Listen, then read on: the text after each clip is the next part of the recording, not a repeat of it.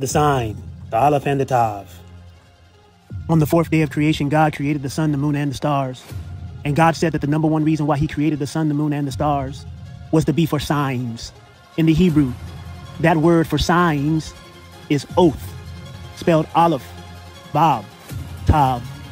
Aleph means first, Vav means and, Tav means last, first and last, Aleph and Tav.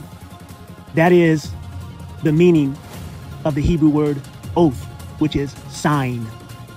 God is literally putting a sign in the heavens over America on April 8th, 2024. On April 8th, 2024, oath will be stamped over America, the Aleph and the Tav, the completion of the heavenly sign, 7 years apart with the Great American Solar Eclipse. The Great American Solar Eclipse in 2017 was the first. The annular solar eclipse, October 2023, is the Vav. And on April 8th, 2024, the Tav completes the Great American Solar Eclipse Part 2. God is giving us heavenly signs. His word in the New Testament tells us in the last day that there will be signs in the sun, the moon, and the stars. Here we see the handwriting in the sky. God gave ancient Babylon handwriting on a wall, Mene, Mene, Tekel, Upharsin.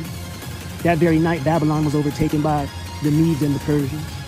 At the time of the end, before the rapture, God said that he would give us signs so that we could be aware of his imminent return on the clouds.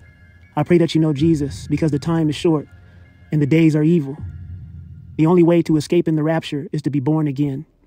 Because if you get left behind, God says he will send a strong delusion, a lie, which will encompass aliens and every type of evil deception that the human mind has never even comprehended. For it will be the apocalypse, the worst time in all of human history.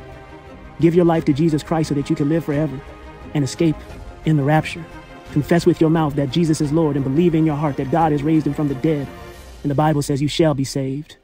But the time is short and the days are evil. Therefore, the question is, are you ready? Amen.